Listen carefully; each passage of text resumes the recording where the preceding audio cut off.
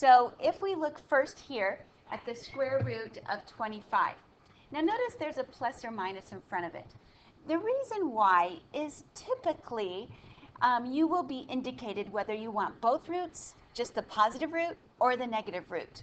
But technically, when you take the square root of a number, it is the absolute value of 5, which we know, so this example, 5 squared, would be positive 5, negative 5 would be the solutions, plus or minus 5.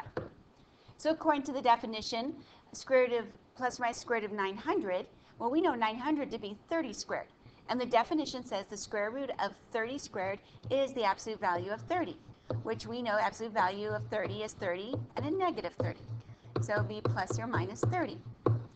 Now, a lot of times you will see a problem written like this, and you ask yourself, am I supposed to find the positive root, the negative, or both the positive and the negative? Well, if it's not clearly indicated to you, then they'll be asking for what we call the principal square root, which is the positive. Now you look at this, you go, wow, Miss Klaiber, 64 over 144, yikes. Now we will be able to use some properties, and I can see here, it looks like I think there might be a common. I can reduce this, am I right? Does 8 go into both of them? So 64 divided by 4 is 8. 144 divided by 8 is 18, right? Ooh, and then I can reduce again. So if I divide by 2, let's see, I get 4 over 9. Oh, and we know the square root of 4 nines is, whoops, why am I writing? When you take the square root, it would be 2/3. Whoops, my pen went away now. 2/3. Now they just wanted the principal root. Okay, so I leave the answer as 2/3. Now here they want the negative root. So I ask myself, does 125 have a number where you square it equals 125? Yes, it does. Leave it as 15 squared. So therefore, when you take the square root of 15 squared, it's 15, and they wanted the negative root. Okay? Now, one of the properties with square roots is that multiplication. If I have a radicand and it's a product of two numbers, I can split it up into a product of its squares. Why would I want to do that? Well, when I look at 400, it could be split up into the square root of 100 times the square root of 4. And isn't that much easier? I want the principal root, which would be 10 times 2, which is 20. I'm going to have to pause this a minute. Okay, I'm sorry for the interruption. So I think I kind of lost track of where we were, but it looks like we're moving on to the next problem. Now, also, there's a division property for radicals. If you're dividing, you have a radical of a divided by b, then we are allowed to split that into a quotient of radical a over radical b. So, for example, in this problem, we have radical 36 over 81. Well, I immediately recognize 36 to be a perfect square and 81. So, according to the division property, I can rewrite it as a quotient of radicals.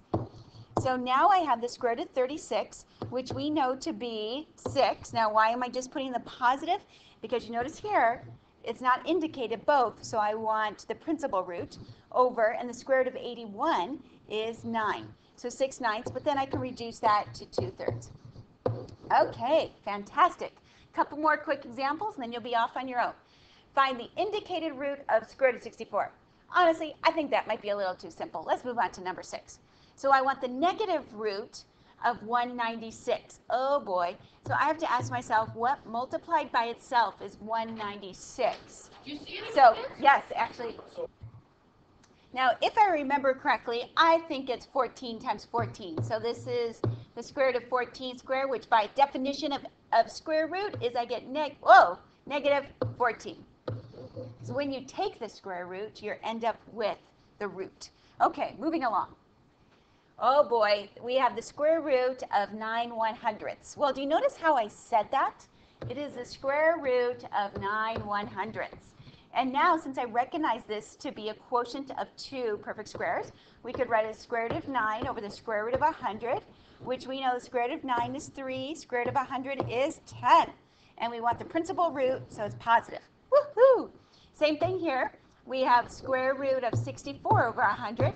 And again, I recognize that to be square root of 64 over the square root of 100. And I want the negative root, which would be 8 over 10. And we could reduce that to negative 4/5. Fantastic. Okay? And last but not least, you have to simplify square root of 20 over 45 and reduce that. Now, if I were to split it up into a quotient of roots, we notice that 20 is not a rational root and neither is 45. So that's not working for me there. Okay, so let's try something different. Can I reduce the fraction 20 over 45? Yes, I can. I notice they both divide by 5. So I'd get 4 over 9. Yes, I hit the jackpot. So now I'll split it up into a quotient of 2 radicals. And the square root of 4 is 2. The square root of 9 is 3. So I get 2/3. Yes. 180 and 845. Again, I notice that those are not perfect squares. So I'm going to reduce my fraction first. So 180 and 845, I know they both divide by 5, right? There might be something bigger. But again, I'm not using my calculator. So if I divide 180 by 5, I get 5 times 3 is 15, 30, 36. Oh, that's nice. And then 5 into 845, 5 goes once, 34. 5 goes, 5 times 6 is 30. And then I have 45.